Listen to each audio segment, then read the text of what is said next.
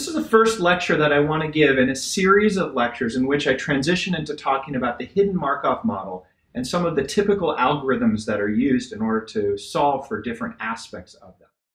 The hidden Markov model is based on the Markov model, and I know that some of you are familiar with this. We've talked about this a little bit in class, but I'd like to make sure that we have a good solid foundation on it before, and that the notation for the Markov model is consistent. So as we move into the hidden Markov model, we'll be able to transition between those two ideas easily. So this is part one of the hidden Markov model. Now, in machine learning, previously what we have talked about is the idea of just basic classification without any hidden Markov model, without anything involved with series at all.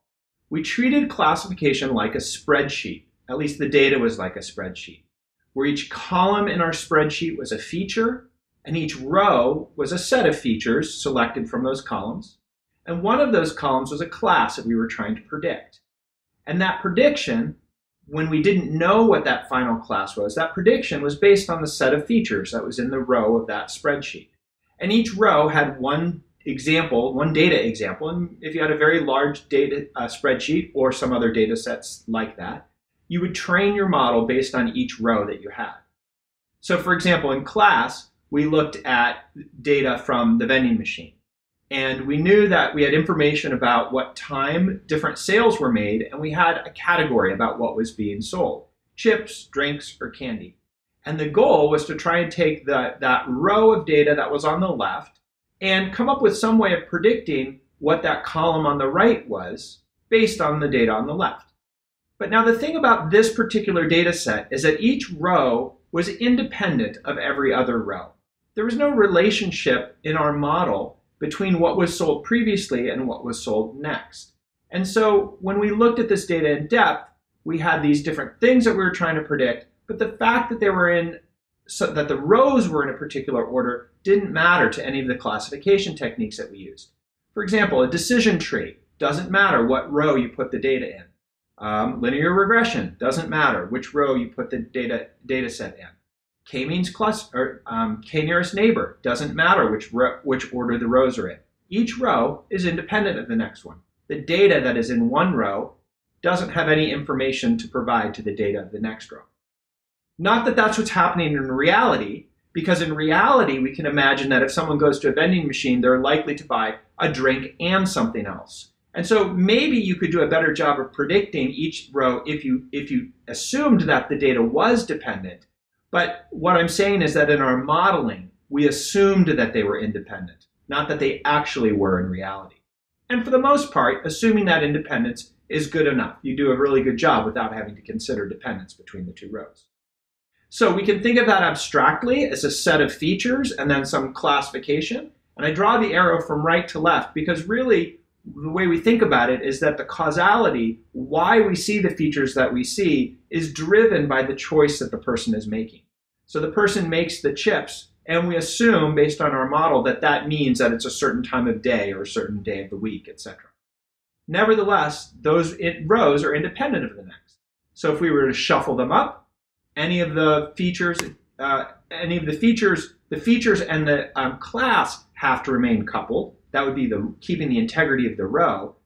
But the relationship between each individual, the model doesn't depend on the ordering. All right, not to exasperate this, but this is sort of the, not to go overboard on this, but this is one of the main differences when you get into the Markov model style of classification. All right. Now previously, we had looked at the way in which the nucleotides in a DNA sequence are ordered, and they're ordered as the famous double helix pattern. And without going into the biology too much, we can imagine that each rung of that ladder is described by one of four letters: A, C, T, or G. Now, because the rungs of these ladders encode for proteins that the cells will eventually make, the order matters a lot. And in fact, if we were to try and predict what the next nucleotide was in a chain, it would depend very much on what came beforehand. And so in this case, each row was dependent on the previous one. But if you think about this in the model that we were just looking at with respect to the vending machine, This data actually doesn't have any features. All we have is a class that we're trying to predict. And we're trying to predict it based on the previous class in a sequence in which the sequence does matter a lot. Now, an important part of this is that the data, when we modeled this data, again, not that this is the way it is in reality, but when we tried to model this data, we leveraged something called the Markov property. The Markov property is a mathematical modeling constraint that says that in our model, we're going to assume that even though a row is dependent on the previous row, it's only dependent on the previous row and nothing that came before it. So for example, if we have a sequence of nucleotides and we're trying to predict what the next nucleotide is, trying to figure out what should be in that question mark location, the Markov property says that we need to base our decision on what came beforehand, so the T, but we don't base it on anything that came before the T.